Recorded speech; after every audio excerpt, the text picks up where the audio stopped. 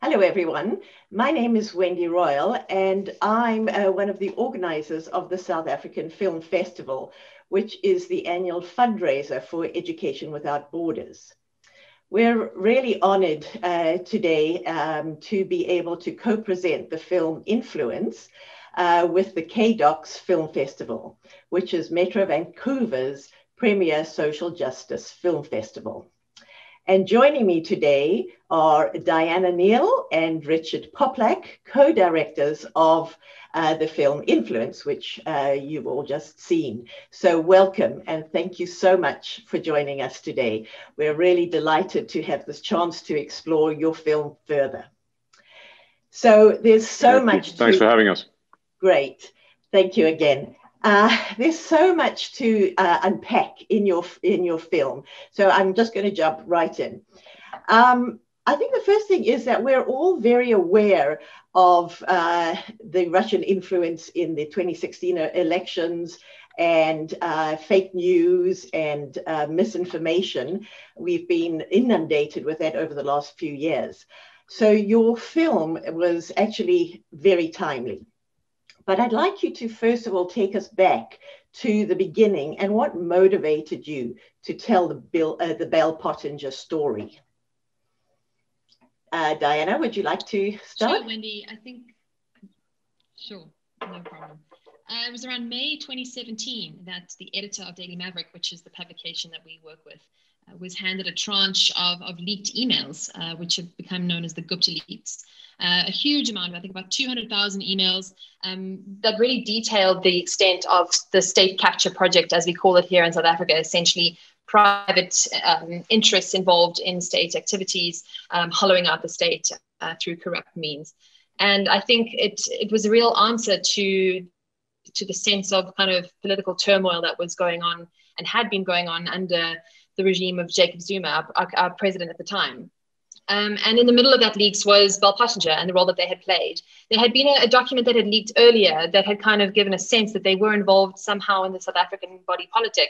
But the leaks certainly showed the extent to which they were involved and was a shocking indictment on the company and our politics here in South Africa as well.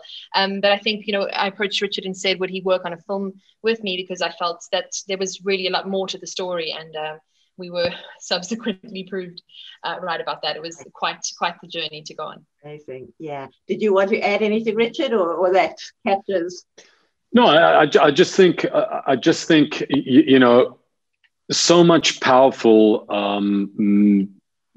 information can be derived from really, really well investigated data journalism, and I mean that's exactly what the Gupta leaks was this huge tranche of data that it was our task to kind of sift through.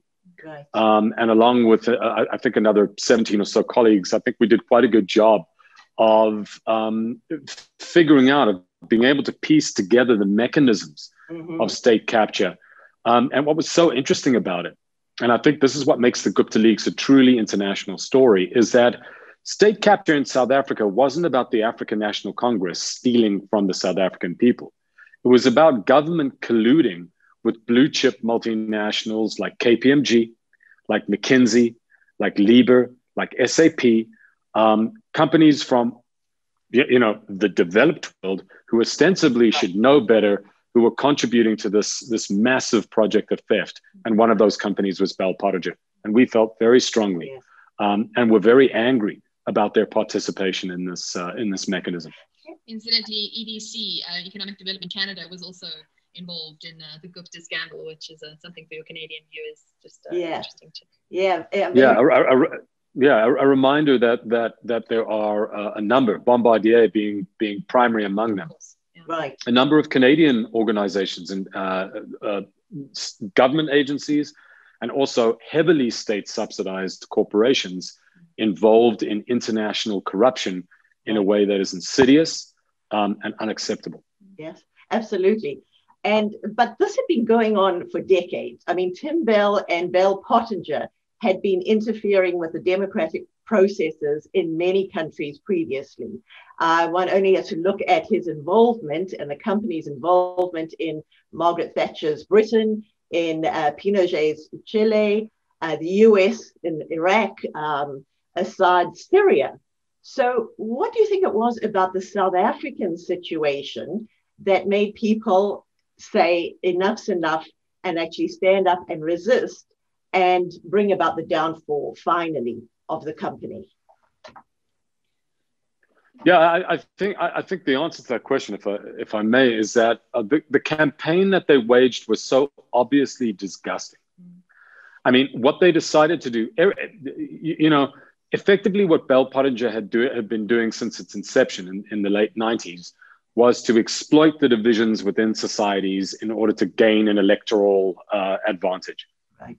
Or to benefit one of their clients. What they did in South Africa was come in, look around and say, you know what, the obvious fault line in South Africa is race. Mm-hmm. Let's exploit that for the Zuma family and the family of his backers, the Guptas. Let's set a fire under this long simmering national wound and just dive in and keep stabbing. And that's exactly what they did. So I think it was so obviously disgusting. It was so disgracefully cynical that Bell Pottinger's critics piled on, and even its friends had no choice but to expel it from various boards, expel it from various commissions and agencies, and effectively end the company's very, very successful and very, very lucrative run as one of the world's primary public relations firms. Yeah, I do think, Wendy, that there were a few other aspects. I won't go into all of them, but a big one was really kind of a remarkable thing. And I think a lot of people have recognized that it was this moment in South African history when a lot of players kind of just kind of, got involved, which you don't really see anymore, which was, the private sector, to a large extent, the clients of Bell Pottinger saying, you know what, this is a bridge too far, we're out. Among them, to give him that credit, Johan Rupert and the likes, who had been with Bell Pottinger for decades. Right. But then also, more importantly, investigative journalists kind of piling on and saying, this is what's going on, this is the extent of it. Opposition politics, which at the time was quite robust, sadly has now declined considerably. But at the time, the DA, for all the controversy, was very good at holding certain parts of government to account. And Pumzile van Dam, who's a big character in the film, was dogged about going after Bell Pottinger in her role as shadow communications minister, and had a massive, a formative effect in making sure that they were brought to some kind of justice. And then, of course, you had your civil society groups and society at large then saying, you know what, this is worth our time, and we will no longer allow these people from entities from abroad coming in and manipulating us. And it was this incredible kind of groundswell. Yeah. And I think it's worth pointing it out and saying that was such an amazing moment to be a South African. And certainly amazing to witness as well. Yeah, amazing. And to go from there, so yes, Bell Pottinger was expelled from the professional body. The organization eventually collapsed and went bankrupt. But all those millions of dollars that went into the hands of Tim Bell and his company, into Gupta's and Zuma and all the cronies, that should have been going into uplifting South Africa, into hospitals and education, etc. Where is that money now? That money has disappeared. And if you can, no. There have been some very aggressive. Sorry to cut you off, Wendy. It's a brilliant question. It's a brilliant question, because there have been some really aggressive and really innovative mechanisms employed in order to try and get some of that money back. Right. So there is a mechanism by which a consortium of South African journalists and others are suing the insurance company for some of those funds. There is a huge clawback of money that was paid out, lots of money that was paid out to Bell Pottinger partners, from very, very junior partners who would have had nothing to do with that particular job or campaign, all the way up to the senior partners who are being punitively smashed for their involvement in that campaign. So there has been some attempt to claw back. And I think one of the things that kind of encourages Diana and myself is that there are these legal formulations now being used within the social justice environment by which to hold corporations accountable financially for their misdeeds. That's the only thing that matters. Right? Yeah. Is, finding them finding the larger a corporation, when you're finding a bank or when you find Goldman Sachs or whomever, what does that do? That hits the shareholders, right? What we need to start doing as first of all, as journalists, by holding people to account, but then as activists, is starting to get very real about how to hit bad guys in their pocketbooks, their personal pocketbooks. And it's all about damaging the personal wealth of bad actors like the guys in Bell Pottinger, and that's exactly what's been happening. It's one thing to find the company. That's the shareholders' problem. It's another thing to find individual actors, and that's what's been happening. Don't forget also, there's been an incredible initiative from the American financier Bill Browder in the Magnitsky Act. It's quite complex, so I won't go into it now because I'm just aware of time. But essentially, it's legislation that's been passed in countries around the world to essentially sanction known corrupt businessmen from working with state entities and private entities in the United States, and is actually probably the worst punishment that the Guptas have had, because they have been sanctioned and their partners have been sanctioned under that act, right. which essentially means that it's very difficult for them to operate within the international ecosystem without major scrutiny, or if at all. So that was I think a big win, even though they haven't been prosecuted here in South Africa. Right. And as you mentioned, this goes beyond Bell Pottinger and their company. It involves corporations, multinationals throughout the world, including Canada. Are they going to be held accountable? What avenues are there to make those big companies accountable? I've got to be honest with you, Wendy. One of the disappointing things over the course of the past couple of years has been speaking to smart Canadians about the term corruption. Our day job is dealing with corruption. I'm not entirely sure how savvy Canadian journalists, and I say that with all due respect, and certainly Canadian policymakers are. I'm not sure they understand the term. The Liberal administrations under Trudeau have done very little to hold big companies like Bombardier and others who get funding from Canadian agencies like the EDC. I'm not sure how good a job they've done at holding these big agencies and these big corporations that are heavily subsidized to account. The Bombardier story is mind-boggling, how disgraceful and how corrupt that company is in almost every sphere of its business. And they've been allowed to get away with this under conservative governments, under liberal governments, under about 5 or 6 different prime ministers. So I'm not entirely sure how sharp in the mind of Canadians corporate corruption and government corruption necessarily is. And that has trickle down effects in the rest of the world. And it has had material impact on taxpayers' funding here in South Africa. Yeah. Yeah. Sorry. No, carry on, Diana.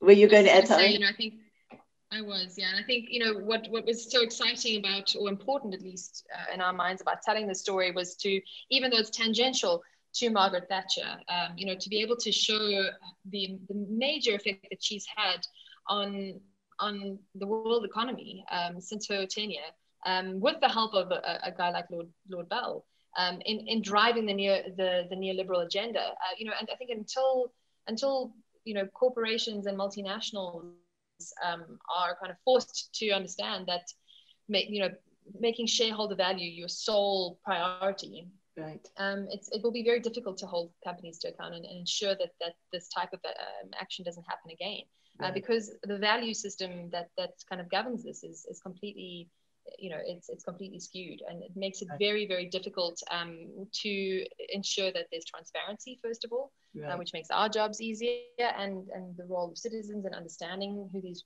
role players are. And it just makes it very difficult to keep these companies honest. So I think, we need to understand how the system works, and what the major failings of it are at the moment. Well, I think it also speaks to the importance of films like yours in getting the message out, and for film festivals like KDocs, Social Justice Film Festival, to inform citizens, to inform Canadian journalists about what is happening and the implications it has for Canadian companies as well. It's not just something that happened in South Africa. It's involved throughout the world. But just to go back a little bit, so I'm really glad. It's great to hear that those monies are being followed up. But I also would like you to comment perhaps on what has been the effect on South Africa of the impact of those years of sowing racial divisions and hatred. How has South Africa recovered from that, if they have? You're asking a very big question, and that is, how do you gauge the effect of the weapons that companies like Bell Pottinger deployed in the various places in which they worked? And the answer, Wendy, is that it's very difficult to measure the damage that these weapons deliver. So here in South Africa, we still use the language that Bell Pottinger resurrected from the grave of the fight against apartheid. White monopoly capital is still being employed. All of the racial terminology that had flared up when Bell Pottinger re-injected into the body politic, right. Still employed. Radical economic transformation. They did an enormous service to the faction that is still very, very, very viable within the ANC, and is still nominally loyal to Zuma, or to Zuma's faction.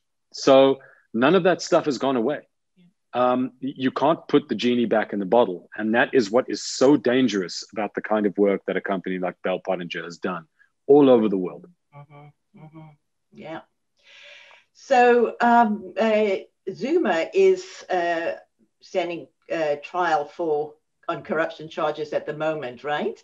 Not quite. They're trying to get him into court, but he's... Yeah. Okay. But he will be. You're right in that he will be going to court on the original corruption and fraud charges dating back to the mid-zeros. Yes. Okay.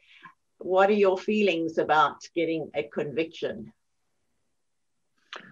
I think the chances are good. Look, he's been using very successfully over the past 15 years, sort of Stalingrad, raise the ground behind and in front of him, legal tactics. He has his legal costs are paid for by the government effectively, so he has an unlimited use of legal tactics, and that allows him to use a Stalingrad legal strategy. So he can avoid court, and he can avoid court. Whether whether he is convicted while he's alive or whether it's posthumous, there will be a conviction, at least on a number of those charges. But again, just as important, who is in the stand alongside him? Mm-hmm. That's Thales, the French defense, or rather weapons company. So again, another major multinational is sitting in the dock alongside him.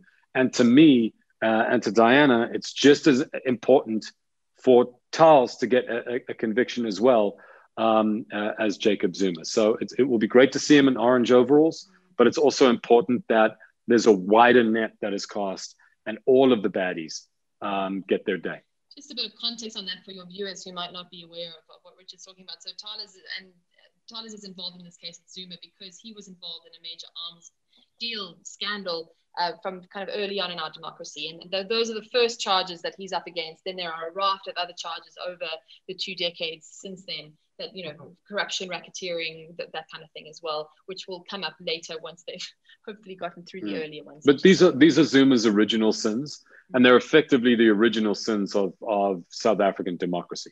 And so, I do think there's a chance at some point the net is going to close, and there'll be convictions. What happens after that is anyone's guess. There are huge political movements that are in play, trying to ensure that corrupt members of the ANC do not do any jail time. It's going to be really tense and really, really explosive. Right. And in terms of the Guptas, are they likely to be charged, or have they fled the country? Where are they now? There is a extradition treaty with Dubai that has been ratified but not signed. So due to the fact, the last we heard of it, there was an issue with Dubai being able to translate the legal documents from the South African side into Arabic. Whether or not they found a translator who can translate from English into Arabic somewhere in the UAE, we're not quite sure yet. But at this stage, the extradition treaty remains in limbo. And so many African criminals flee to the UAE and find free passage there, and are able to spend their stolen wealth there. And that remains true of the Guptas. We really, really hope that very soon that changes. Yes, for sure. I'm going to move beyond South Africa now, because I think your film also had a chilling warning, really, about how easily democratic processes and people's beliefs and behaviors can be changed, used, controlled, and manipulated in this technological era. But what can we as individuals, what can we do to protect ourselves? What can we do to be alert to bad influence and misinformation? Do you have any suggestions? It's a question. Oh, I think you've frozen. It's a question I get a lot, Wendy, and I think we always say, well, we're just the journalists, we just tell the stories. But I think it's a good question, and it's something that obviously we're all affected by, which is this sense that our communication channels and the platforms with which we engage every single day, hours on end, are very, very tricky to navigate. And that, there's a sense of chaos and a sense of overwhelm, right?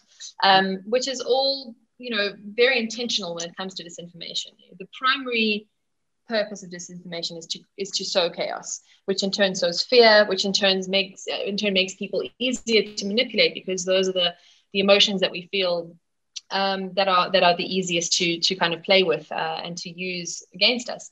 And it all sounds very conspiratorial, but this is something that I think has become very clear over the last few years since we actually decided to make influence. At the time, it was still very much, we were still trying to figure out what was going on. And I think now, 4 years later, we have the benefit of a lot of people working in the space, trying to understand these forces, who's behind them, where are they proliferating, where do they come from, and what is their aim.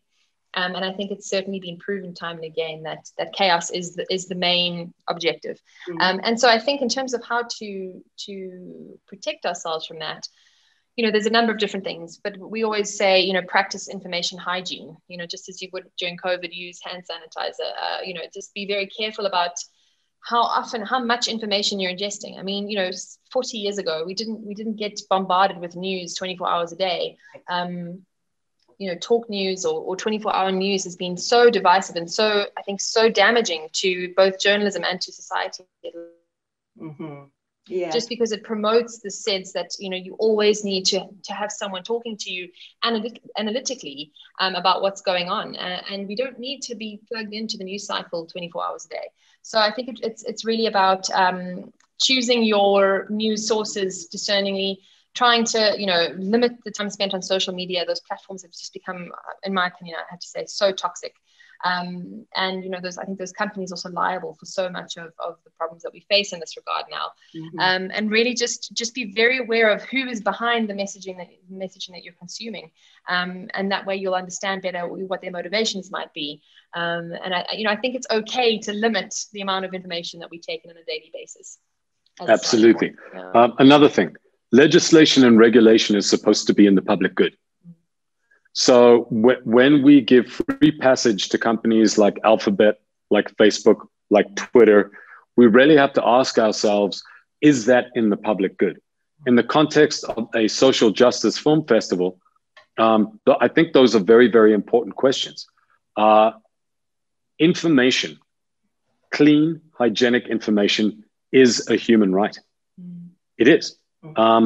This is something we've said at a number of human rights festivals. How you guarantee that right is one of the fundamental questions of the information age, of the digital revolution. How we answer that question, how honestly we answer it, is one of the fundamental questions of this revolution. And it is a revolution that we're all trying to find our way through. Mm-hmm. Well, thank you. Yeah, I think that is very good advice and fantastic for our audience to hear, because I think it does instill a little bit of fear in all of us when we see films like yours, about how easy it is for us to be influenced.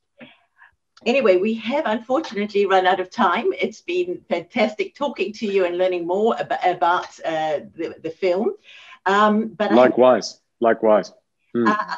I have one last question to ask, and that is, if there is a single message you'd like the audience to take from your film, what would it be?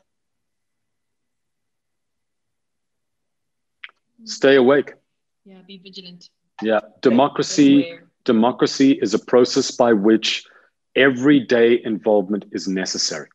The elections are like breathing. That's something we have to do. We have to get through it. But that isn't the fundamental of democracy. The fundamentals of democracy are everyday engagement, in your own life, in your family's life, in your community's life, in your national life. And I think that is what the film is trying to say. Be awake. Great, that's fantastic. Diana, can you add to that, or is that your message too? I don't know if I can. I'm afraid we've that's what we hope to tell. We shook hands on the message. Oh, okay, that's great. Thank you so much. Yeah, it's been a pleasure talking to you both. Thank you for your time. I think the audience will have learned a lot from this. Thank you so much. Bye-bye. Bye, Richard.